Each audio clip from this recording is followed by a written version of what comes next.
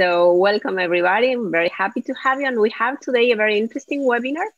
We are going to talk about how to bring or how to include or how to use the sustainable and responsible investing, but especially to respond to the demand to institutional investors. So how can you bring capital at scale and what does it matter? We also have Marco from The Hague. So I think a lot of friends I can see, and Pasdan from Warsaw. So lots of people with hopefully very lively and interesting questions. So since you've been following these webinars, we have our spectrum of financial returns and impact, and we have been doing different webinars with different actors and focuses on different parts of this social finance spectrum, if you want. Today, we are going to have a special focus on responsible and sustainable investment. We will touch maybe a little bit of thematic with SDGs, but the idea is that we are going to be in this sector where we are going to address in a certain way how we married the market returns with impact and ESG integration, if you want, in this case. So when we talk about sustainable finance, and I probably don't need to repeat myself since many of you have been here already with me, but we're really talking about a set of investment strategies that incorporate environmental, social, and governance considerations into the investment decisions. And some of those strategies that are very common, these are non-exhaustive, but the most typical ones, I kind of put them in three buckets, but you can have them all separate, is exclusionary screening, or norm-based screening, where you decide to eliminate certain companies or certain industries due to objectable or products or servers or even norms or violations. And I think this was very popular, especially on the first wave of responsible investment, and it can be tracked even to the 1990s with the apartheid in South Africa. So there is, and I see a typo there on exclusionary that I should fix. I'm a little OCD sometimes, sorry. So the second part is ESG integration and best in class. So to counteract a little bit this exclusionary side, I said, okay, let's go into the positive side of the story and really invest and include ESG factors analysis for companies that are actually good at it. And sometimes we focus and we have our intentionality on very specific themes. We can do oceans or conservation or climate change or clean energy. We are trying to integrate this criteria and this intention in a positive screening way. And something that is becoming very, I would say, very popular, but it's not easy to do, is asset managers becoming much more active and engaging with companies in order to transform their business models and in a certain way to accompany the process of the transformation, and sometimes through proxy voting, if you want, even voting against certain board members or certain decisions to try to avoid negative impact. So these are some of the strategies that you can see in the literature, or you can see in practice, that we are going to discuss with Gert today, and we're going to see how that applies very specifically in this case. But before we start, and you probably know me a little bit by now, I want to poll and get a little question from you. So I'm opening up now a poll that is actually asking you if you would be interested for your pension fund to actually use a sustainable or responsible strategy with your money. So the answers are very simple: yes, no, or you don't have an opinion yet. Maybe you're waiting to the end of this webinar to make a decision. Let's end the poll and see our results. So we actually, I will share the results. We have 80% of the people in this webinar. Maybe there's a little bit of a selection bias here. We have people that care about these things usually, but actually think that yes, you do want your pension fund to use a sustainable strategy. And we have a 15% that's still not sure, but very just, I think one person, is very small percent say, no, I don't want, this is not for my pension fund. Let me launch another poll. Let's get a little bit more specific. What if it sacrifices returns? So what if in order to have a sustainable strategy, you will get less return for your pension, and this is obviously what you need to make a living after you retire? What do you think? Would you still want that strategy? How much returns are sacrificed? I understand, Marco, we're trying to simplify it, but at least some returns that will dent your pocket and a little bit your lifestyle, you know? But let me show the results.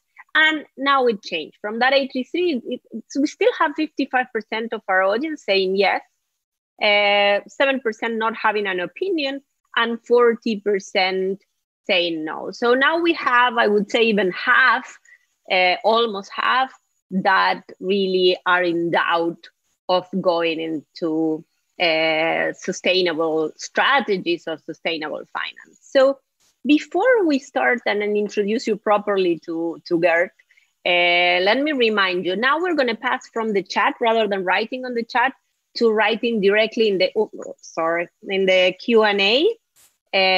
So if you look at the Q&A below, you have a little icon there. So if you have questions for the speaker, please ask questions there. There is also a little sign that you can click a like. So if you see a question from somebody else, you can actually like it, and that question will pop up and I will be able to see it. Here we also have Patrick Reichhardt. You're going to see his picture on the side.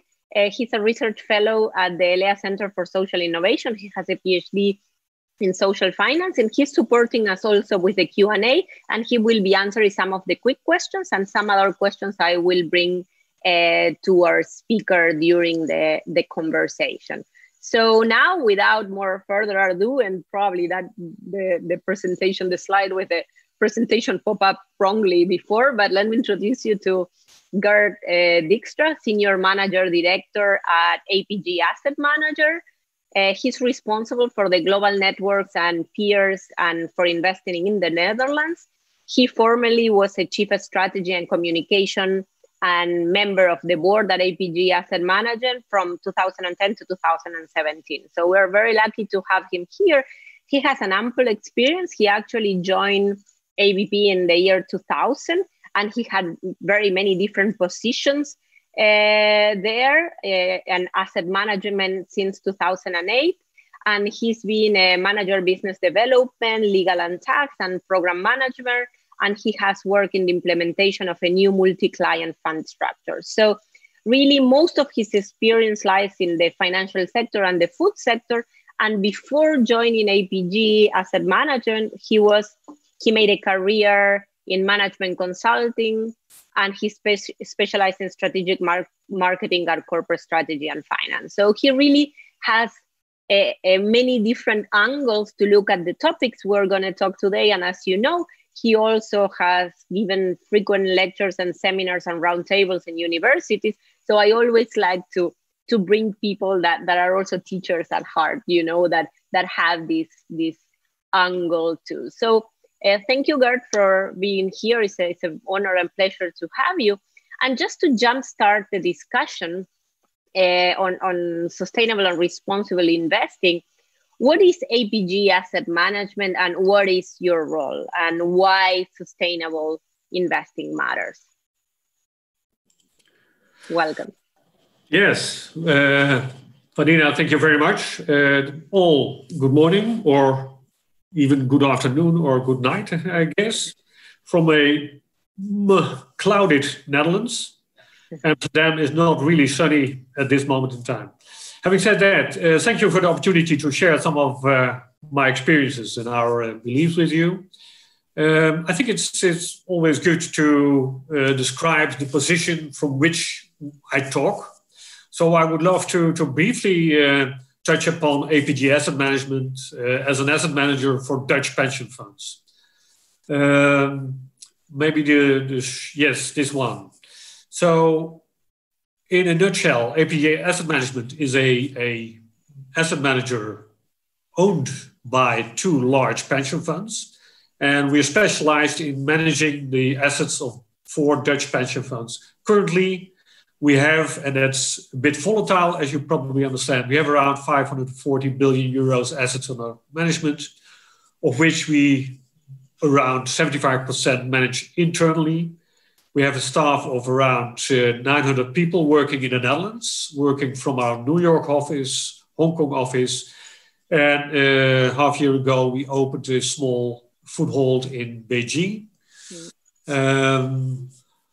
We work for 4 Dutch pension funds, which have in total 4.5 million participants. So basically, we provide the pensions for 1 out of 5 families in the Netherlands.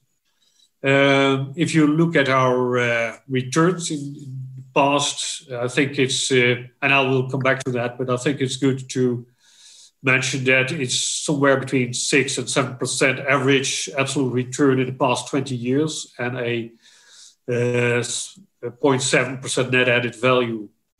I think if you would characterize APG Asset Management, we are pretty entrepreneurial, innovative, and we're seeking for partnerships.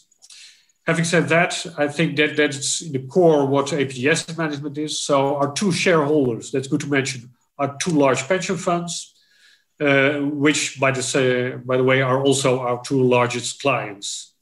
Having said that, I think you already, Vanina, mentioned my role as Senior Managing Director, focusing basically on 3 responsibilities. The first one being investing in the Netherlands. You might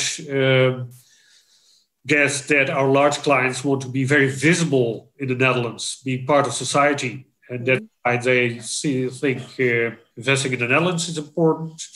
The second area of responsibility includes to maintain and enhance relationships with peers. So pension funds, sovereign wealth funds and endowment funds around the globe. To jointly invest, to jointly set standards, including standards on sustainable and responsible investing. So that's the second one. And the third one is a group of projects which might include tax, culture, all kind of different subjects, which makes it pretty nice working for APG Asset Management, for me at least. So that's as an introduction. What makes a pension fund different? And what is the added value? Well, I love to show this slide because here you see that from each 100 euro paid out today to a pensioner, being a fireman, a teacher, or a building constructor, the employee, he or herself, contributed during those 30 or 40 years 7 euro on average. His or her employer contributed 18 euro. And to make it 100 euro, we have to work for the 75 euro based on investment income. So that's the added value of APG Asset Management for the clients we have in the Dutch pension sector. So I think the question that Marco had about, how much return we forgo, we can see that even a small giving up return can have a big impact on those 75%, of every 100 euro. No, so if we're all very worried about our pension funds and what kind of returns we can expect, and we do care about, because you've seen half of our people drop from that, or not half, but at least 1/3 dropped from this willingness if they have to lose returns. No. If we care about sustainable investment, do we need to forgo returns? What do you see is happening in practice, and how do you manage these 4 large pension funds that you mentioned? Yep. Well, absolutely key question is there a tension between returns and sustainable and responsible investing? And since a decade and a half, I think our answer on that one tends to be increasingly, no, there's not a tension. And in the early years of this century, I think around 2004, 2005, we saw the first academic research where at least the assumption was proved, that there need not be a tension between sustainable, responsible investing at one side and return on the other side. But it was not convincing. So that built up until a library of research. And I think that 2018 or 2019, you can find it in the annual report of one of our clients, ABP, that you see ABP here in the first row. That was a kind of meta study which proved that you don't need to give in or sacrifice, as the question formulated it, or return, whilst you invest in a sustainable, responsible way. What I show here are the long-term returns, somewhere between 6.5%, and 7% in the past 10, 20 years for the different clients. So you see here our 4 clients: ABP, BPF Bouw, which is the pension fund for the building construction sector, SPW, the pension fund for the housing sector, and PPF is our own staff pension fund. And obviously you see in long terms, 20-year returns, that it's all around 7.5% to nearly 7%. But that's looking back. That's typically looking back. Currently, we are managing the expectations for our clients and the participants that it will be extremely challenging to come up with the same returns in the coming decade. Typically, because we are in an extremely low interest era. There is a lot of money competing for the sound investments. So valuations are relatively high. And we have been preparing our clients for lower returns than I just showed. Having said that, that has in the core nothing to do with sustainable or responsible investing. Yeah. We tend to think that we get more and more evidence, also academic evidence, that in some markets you see that a aspect of ESG, like governance, good governance, might even in mid and long term deliver higher returns than when you don't pay attention to good governance, for instance. So that is the way we look upon it. We have probably a quick answer for Licia saying, 5-year duration seems the most interesting for return of investment. Could you elaborate a little bit on the 5-year? Sorry, I missed just the first part. On the 5-year, that she's interested on the 5-year return. And that's fun. If you can elaborate a little bit. I don't know if you want me to show the slide. Maybe it's good to show the returns again. And maybe the question also draws attention to the differences between the returns. Let me make 2 remarks on that. Number one, obviously, each and every pension fund and the board of the pension funds make decisions upon the asset allocation. So you might say, if you simplify it a bit, there is quite a difference between risk appetite between the different pension funds. So some of the pension funds allocate more of their assets to high risk, high return asset classes like private equity, like hedge funds, than others do. And in this slide, you see the 2019 figures. So it's 5 years before that. And then you see we are after the Lehman crisis, the great financial crisis period. So those negative returns in those years, 2008, 2009, are in the 10 and 20 years, not in the 5 years. One other aspect here is that there is a difference that comes from the level of hedging of interest and currency risk. So then a pension fund makes a decision on the level they want to hedge the interest risk as well as the currency risk. So that explains part of the differences between the returns in the 5-year period. Right. I'll go on a couple of other questions here, and then we will move on. We have a question on,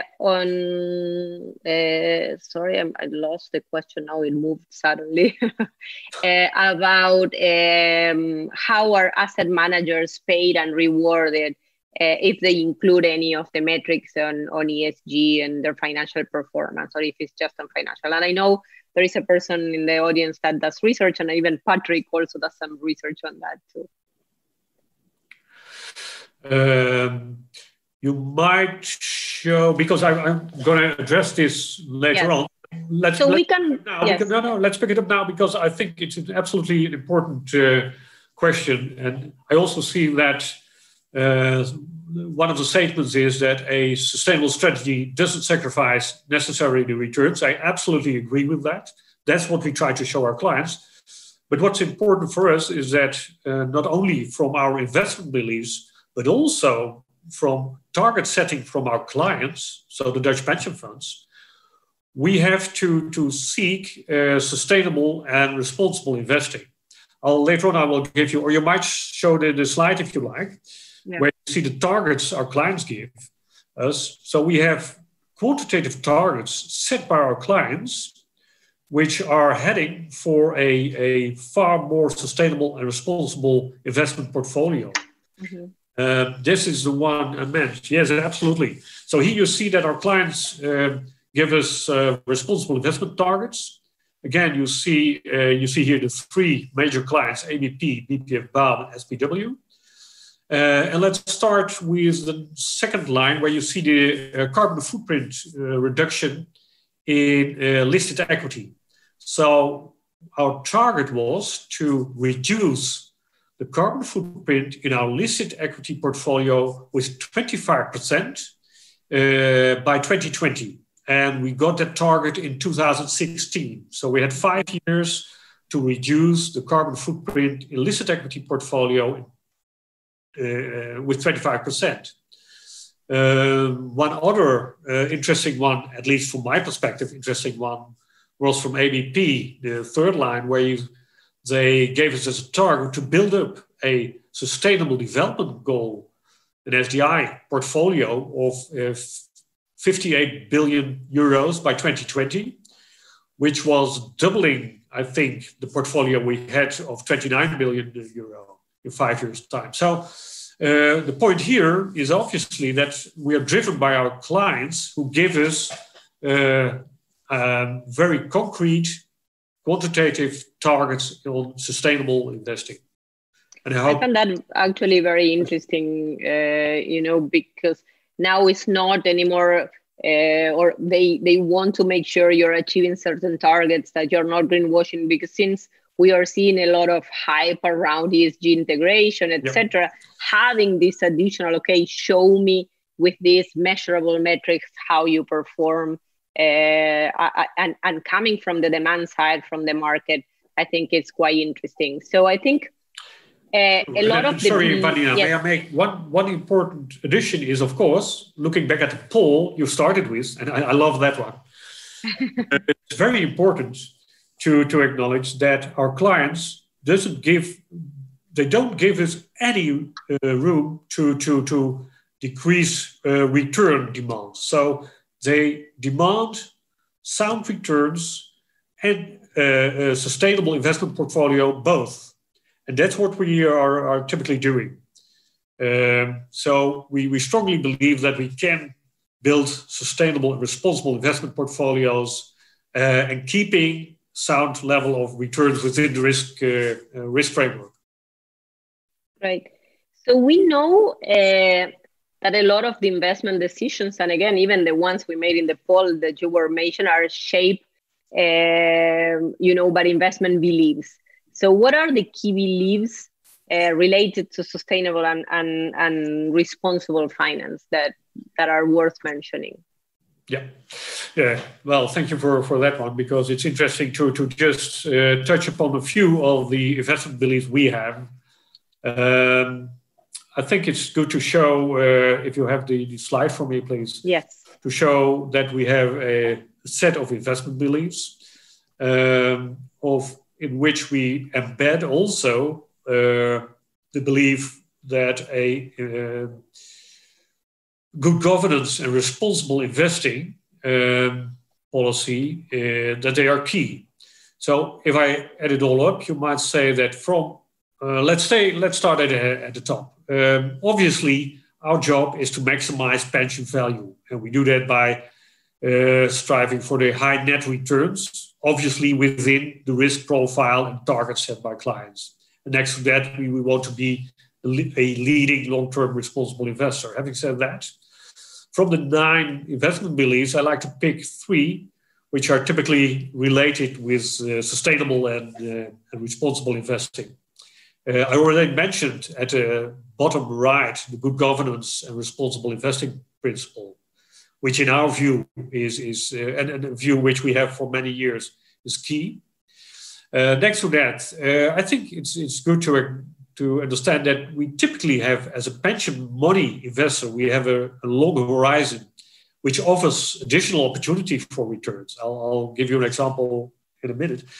And with long horizon, we mean 15 years, 20 years, or even longer. And that gives us a advantage if you look at other asset managers or commercial asset managers, which often have a shorter horizon. So we are able to invest in toll roads. We are able to invest in windmill parks. And we mostly have a buy and hold strategy.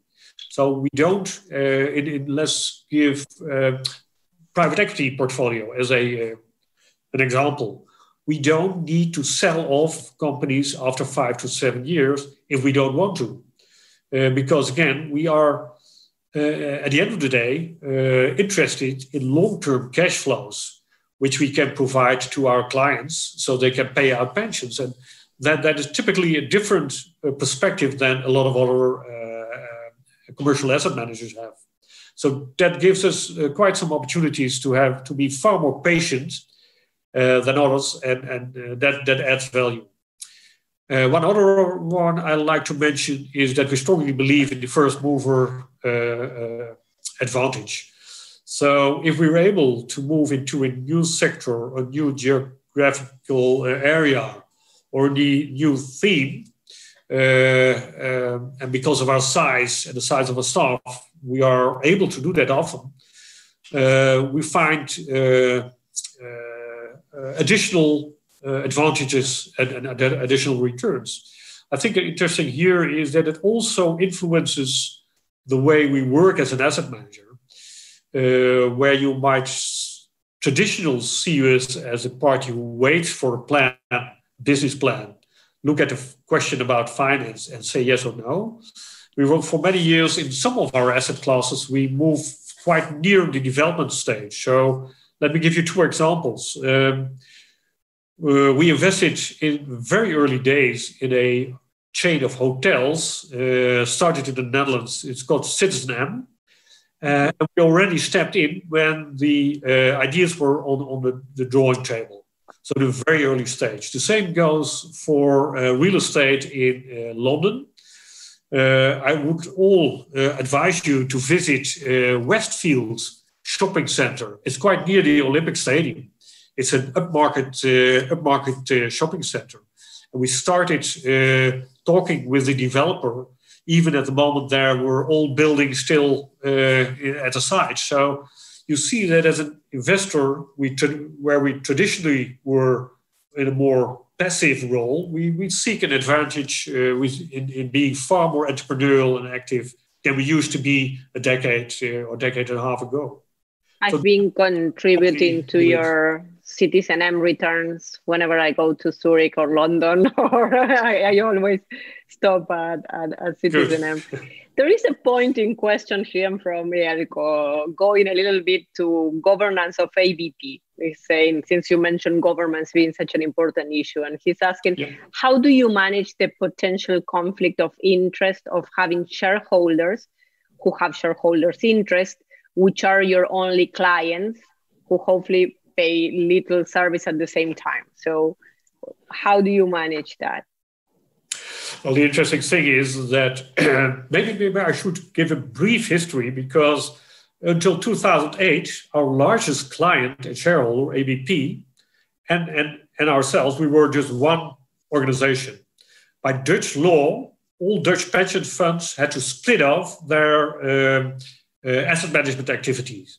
So at that moment in time, APG Asset Management started, and ABP still is our largest shareholder. This BPF Bouw is the second one. And they are not as much seeking shareholder value as well as a stable, successful asset manager. So they don't look at the returns the asset management organization generates specifically. Sure, we are returning a sound profit, but mostly our shareholders give the dividend paid out back to us for innovation. So that's a very interesting concept. Having said that, that doesn't give very easy attention between shareholder, pension fund, and our role. When I zoom into the governance aspect, you can see that typically what's going on is that we build up positions, but we seldom have such large position that we can dominate shareholder meetings, for instance. So there are a few aspects there. Number one is that we seek contacts, and we seek joint forces with like-minded investors, like North American pension funds, Asian, Australian pension funds, Scandinavian pension funds, sovereign wealth funds, endowment funds from US, for instance, and all those like-minded investors, they every now and then can make a difference. So yes, at one side we have to be humble in the sense when we seldom have a majority. By law, by Dutch law, by the way, a pension fund is not allowed to have a entrepreneurial role, so we never have a majority. But seeking others to join us, that does help. That's number one. Number two, we often seek the route of dialogue, and that implies that every quarter, half year, or at least year, we have a dialogue with the executive board or non-executive board on the issues which are relevant for that company, especially.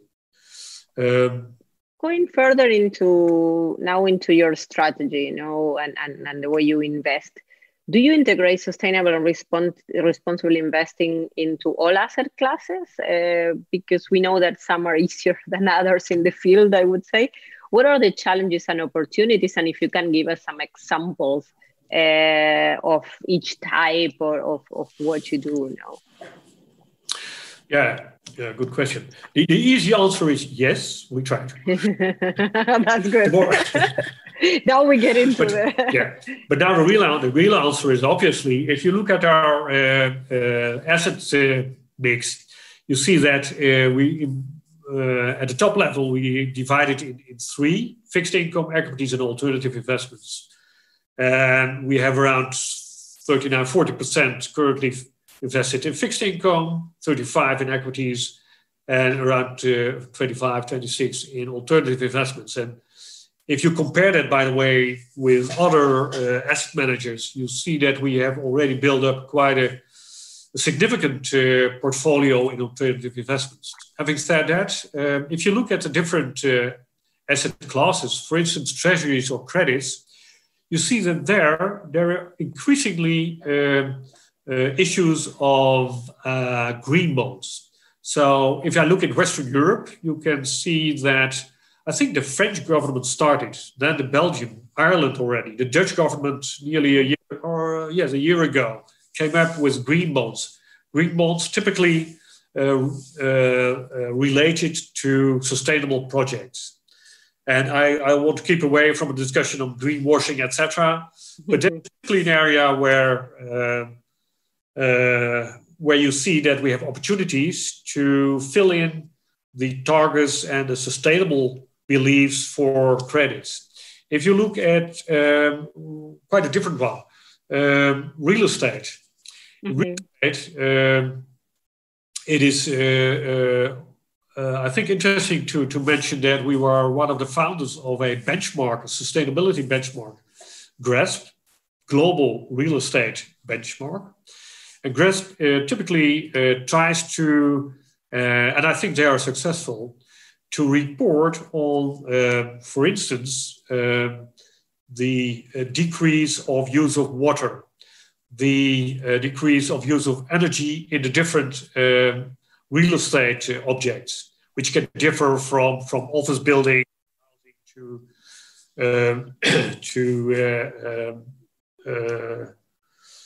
all kinds of, shopping malls as well.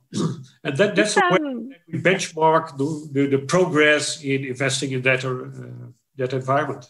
We have two questions related to real estate, and I know you will talk a little bit later, but I'll use this moment since you mentioned it. Marco is actually asking, you invest in operative assets or also take construction risk, giving your long-term investment horizon? I think you already mentioned a little bit, but he's asking specifically, yeah. Yeah, well, I think it's good to mention that it's not something we traditionally did, but what I see is that is a development from the past, let's say decade and a half, that we, again, we want to end up with, basically, we are only interested in stable, predictable, and we do hope inflation-corrected cash flows. But to come there, we start earlier than we used to in the development process. So yes, that's a long answer on the question. Yes, we do take development risk, but we don't seek the development risk and the returns. We seek, at the end of the day, the cash flows.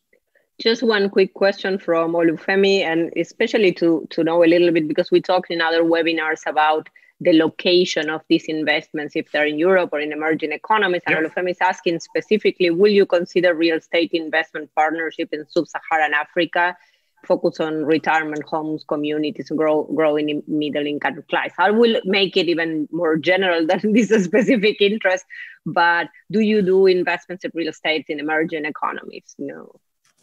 Yeah, we certainly do invest in emerging economies. Although I must say that we don't have a very explicit country strategies. We obviously are based in Europe, so there we started out.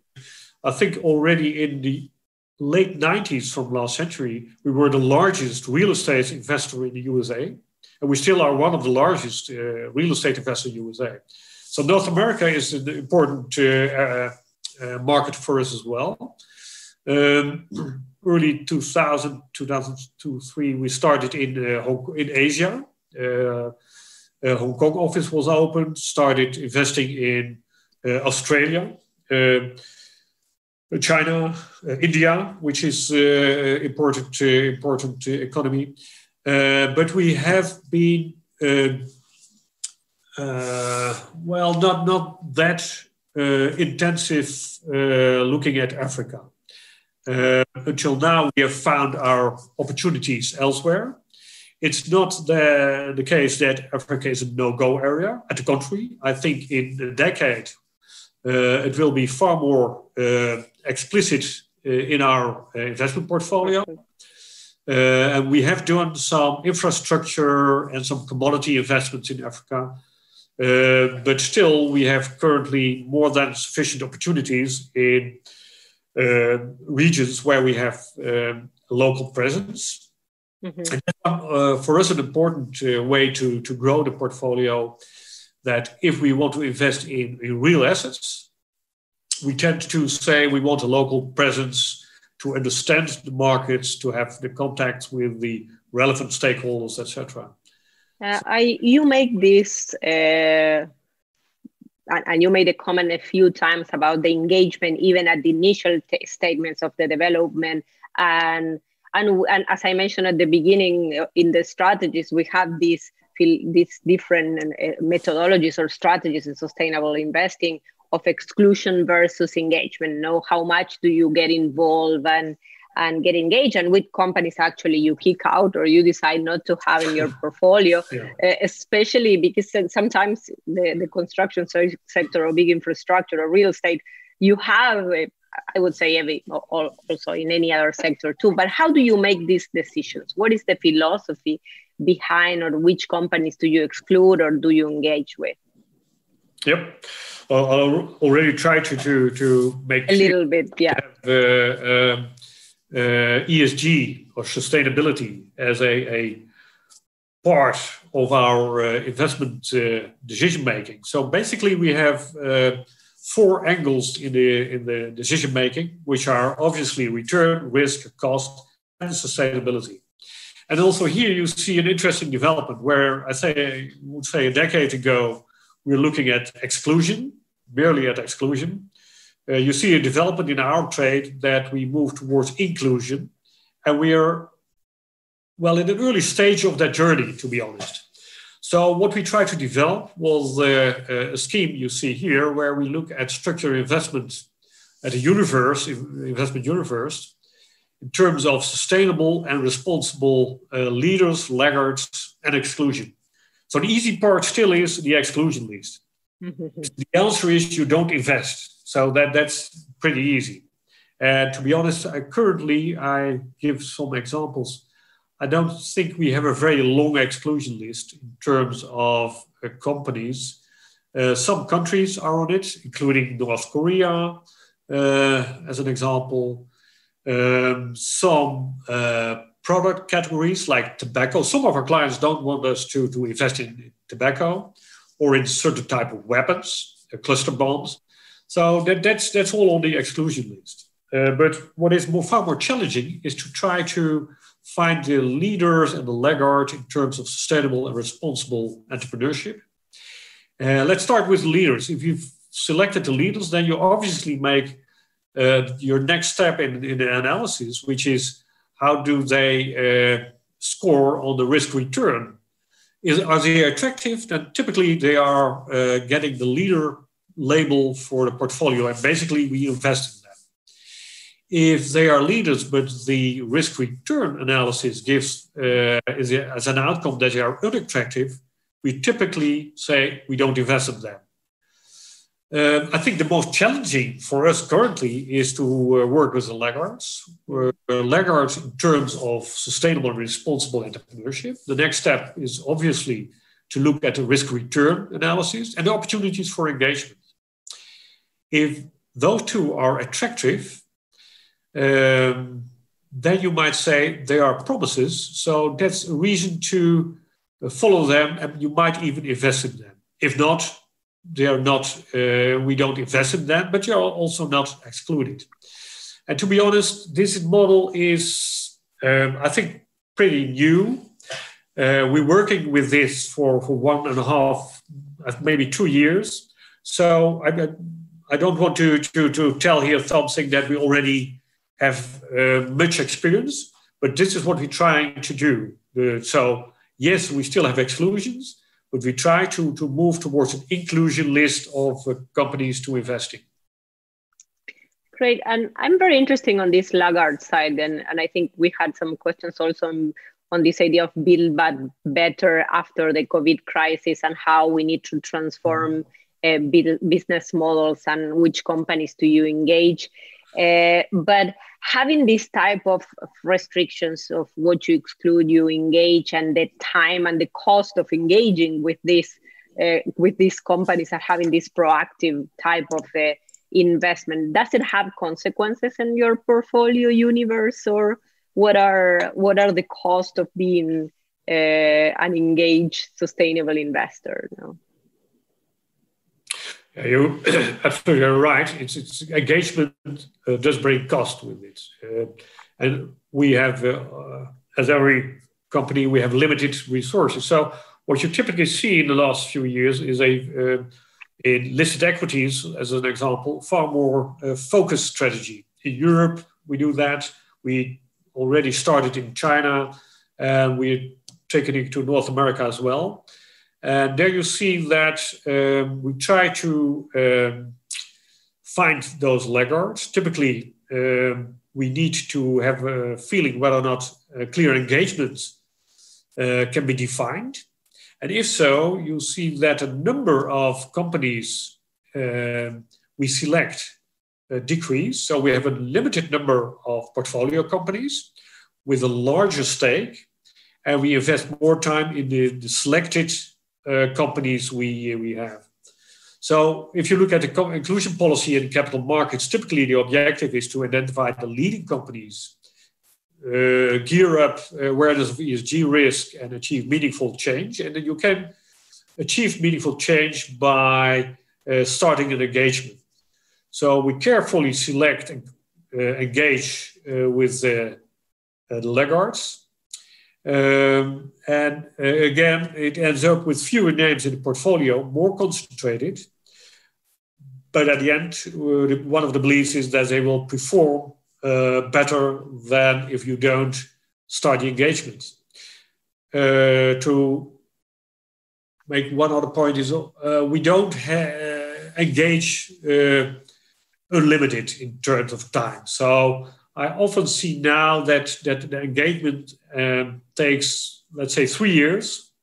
And if we don't see any progress or milestones are not met, that's the moment that we find the laggard is not at the good level, and we put it on the not so much as the exclusion list, but we not want to invest in that company anymore. So I think a 3 years period is more or less what you might think of. We have another provocative question from Elko. I think he's mentioning that ABP is a universal investor on behalf of its beneficiaries. So as such, ABP has an important role in society. Now, can you please comment on the discussion, if any, on a new societal contract? Now, what is the role of ABP and as an asset manager, and especially we are talking about engaging and transformation, for example, of things like Black Lives Matter or Corona or climate change. And I know we're going to talk now about the SDGs and climate change. So I think this is how this impacts your fiduciary duty, and how do you work on this proactive side on I would say, of transformational side of society? Yeah. Well, for long, the easy answer would have been, well, that's up to the board of the pension fund. But that's not anymore the case, obviously. So we are very much engaged with climate. If I look at our sustainable investment policy, it's very much geared towards the Paris agreements, the 2-degree scenario. So climate is key, is absolutely relevant theme within our daily job. And I can give you the example for real estate, where we try to work towards a reporting on, and there it also shows the GRASP benchmark, the real estate benchmark, where we try to get grip also in quantitative terms on how we make progress towards investment portfolio with real estate assets, moving towards a sustainable, read 2-degree metric position. And to be honest, there were too many certificates, so we took an own initiative where I like to talk about in a minute. But here it's really important that climate is absolutely key in our daily work. Some of the other things you mentioned, obviously, we have an opinion on that. Black Lives Matters is absolutely of key importance. Having said that, we try to find a framework in which we can work from, for instance, sustainable development goals from the Paris agreements towards our investment portfolio. And that includes climate, but it also includes the other 16, because I think in total is 70 SDGs. And there you'll find that, a lot of things going on in society nowadays have a relationship with the Sustainable Development Goals. So what we try to do is to give societal development a place here in one or more of the Sustainable Development Goals, translate that to Sustainable Development investments, and that's the way we think we can contribute to a more, to make it interesting, to a better world, if you like. So, and I know you're creating a platform. You're trying to work more at a system levels, not only on your own as an asset manager. So if you can briefly, because time is flying when you're having fun, and we're almost 11:50, so have 5 or 6 minutes to finish. But so if you can give some examples, tell us what this platform is, and share with us some of your investments, on SDG investments. Good. Yeah, thank you. Well, I'll do it very briefly because this is instrumental. This is technique. What we missed, where we were looking for as an asset manager and an asset owner, near asset owner, was a sound, more or less objective way to measure and report on the progress we make towards the Sustainable Development Goals. So if you do a sustainable development investment, or at least you think you do, you want to know after 1, 2, 3, many years, whether or not you make any progress.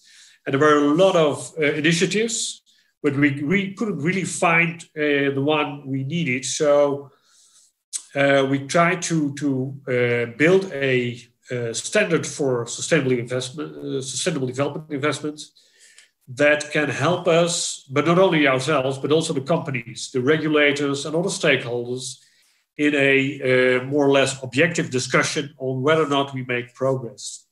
And if you show the next slide, Vanina, one further, please. Yes. I would love to give you some very concrete examples. If you take from the Sustainable Development Goals, goal number 7 is clean energy. So you can make a relation between a producer of windmills. In this case, in our case, we have Visitas in our portfolio. You can make a concrete relation with clean energy. The same goes for responsible consumption and production. For instance, producer of bioplastic, especially bioplastic for bottles, called Avantium. That makes a very clear relation between the Sustainable Development Goal, our investment, and the progress we can make. The same goes for, and I think that's a very interesting example from India, where we talk about decent work and economic growth. In India, we have invested in a hotel chain called Lemon Tree, where people work who, in Dutch, we say people who have a distance to the labor market. So that implies people who don't have a proper education or have a handicap.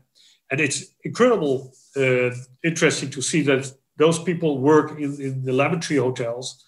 And that was something we wanted to invest in.